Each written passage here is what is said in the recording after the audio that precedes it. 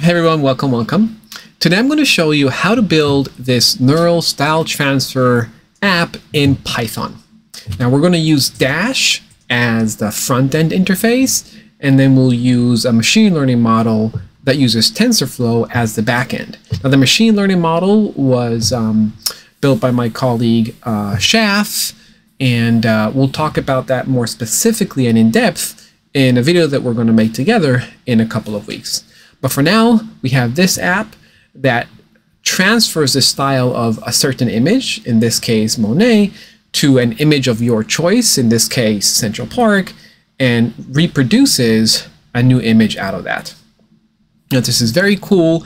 This is part of our May community project on charming data. If you scroll down here, we can see the code and we can see more about the project. I'm going to put this link under the video so you can read more about it.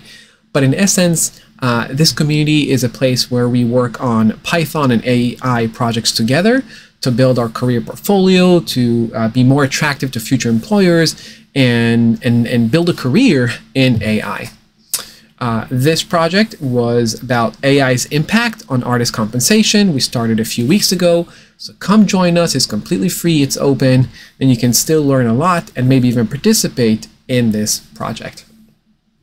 These two posts talk a little bit more about the project, and we're going to go over the code today. But first, let's see an example of how this app works.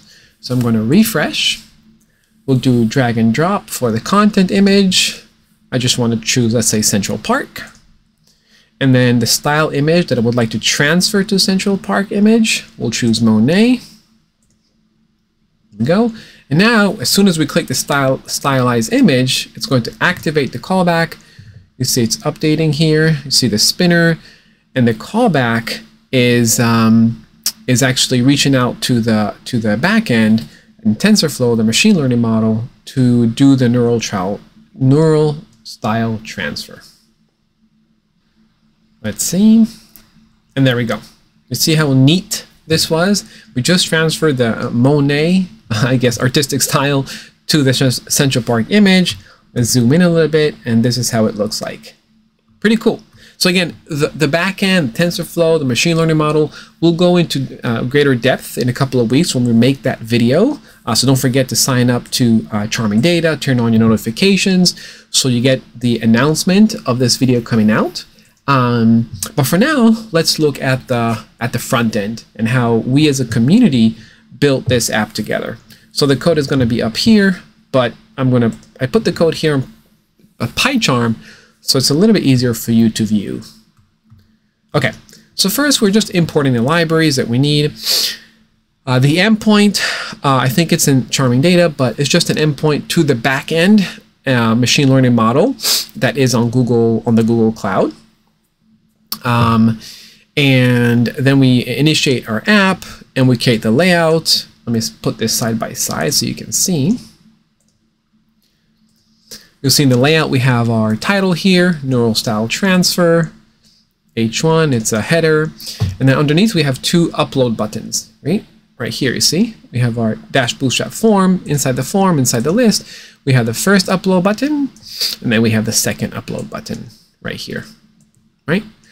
You can only upload one file at a time, give it some styling. I just copied this from the Dash documentation or ChatGPT. And these are the titles, right? Drag and drop, select an image, or drag and drop, select the style image right here. Okay, now that we have these two, we're going to put a button to stylize the image and activate and trigger the backend machine learning model, right? And here we have underneath, we have two HTML images. Now at the beginning, when we refresh, you see these two images here.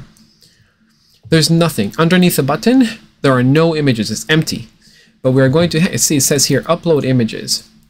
But as soon as we click the button, you'll see in the callback below, right here, we're going to upload the images and return them or assign the images to the source, src property of HTML image, right? HTML image, if you do left click, control left click, you can read more about it in the Dash docs, but the source is where you actually insert the image data, right, to display the image. And this is exactly what we're going to do here, right? We're taking the input, these two inputs, the contents property of the content upload and the style upload. These inputs are the upload button, content upload, and style upload.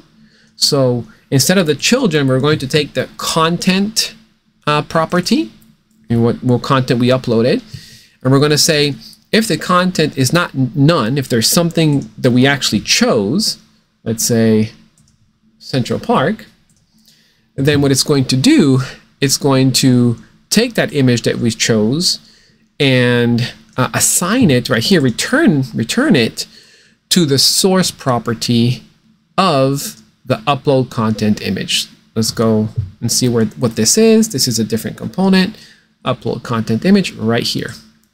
So we're going to assign the content of this upload component to the source of this component right here. And we're going to do the same thing with the second upload. Let's say Monet. That's going to trigger, it's an input, it's going to trigger the callback, and it's going to assign it to the source of the second HTML image, which is now right here to the right. Okay. Now we have the two images. Now, as soon as we click this button, Stylize image, it's going to trigger the end clicks of this button is going to trigger the second callback. And the second callback is what communicates with the machine learning model at the back end to actually produce a new image. I'm going to click on this right now. And while it's thinking, let's see what I just did. So I end clicked. This is the input. Input is what activates the callback. State just reads the information, but does not activate it. And then clicks does. So we activated the callback. We're going to listen to the content image and the style image. Now this is going to be taken from the contents of content upload. Where is content upload? This is our input, content upload. So we're actually going to take the file. We don't care about the image that we're displayed. It's just to display, just so people can see it. But the contents are in the upload. They're in the browser, they're the client's browser. So we're going to take the content, the file, and we're going to say of both. And we're going to say if it's not none, do this fancy Python script where we split it. And we base 64, we decode it. We return it inside a dictionary.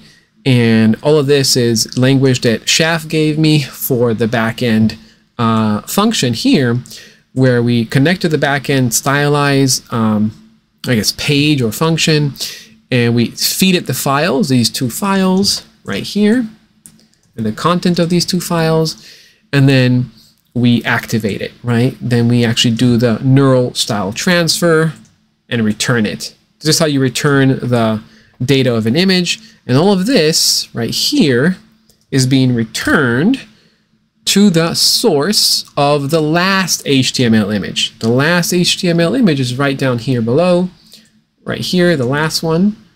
So it's being returned to the source like this, src equals, like that, oops, like that. It's being returned to the source, right?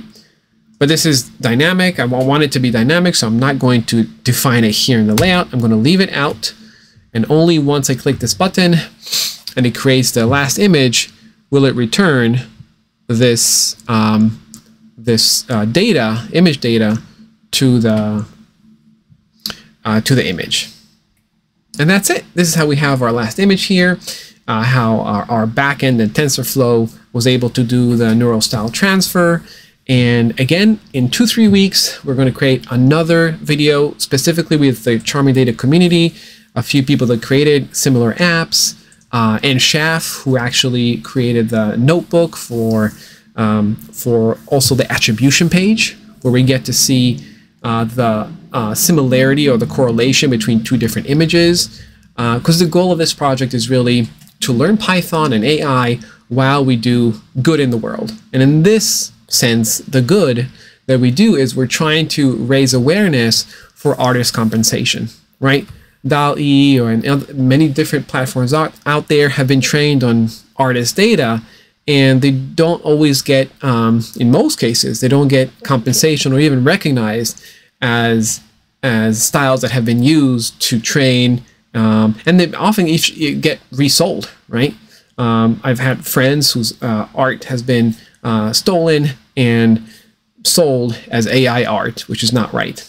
So to raise awareness, we're in this project. Come join us. It's not too late. It's free. It's open. And say hi to the community so we can get to know you.